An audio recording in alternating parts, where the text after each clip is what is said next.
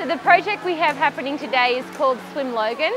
So our job is to get new Australians in the Logan area into the water for at least 8 hours of swimming and water safety, with a dual focus on communication, English language skills, and the water.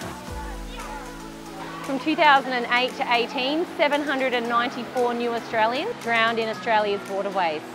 We want all Australians, and we want all Logan Australians to feel a sense of belonging and also to be safe in the water. One of the lanes is Habib, and he learnt to swim with us, and now he's in training as Queensland's first bicultural water safety officer.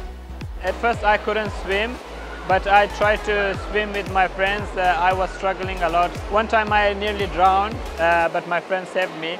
So when I heard about swimming here, I took the chance and went to the lessons to learn to swim. Because swimming, it is a sport, it's an exercise, and most important thing, it can save life.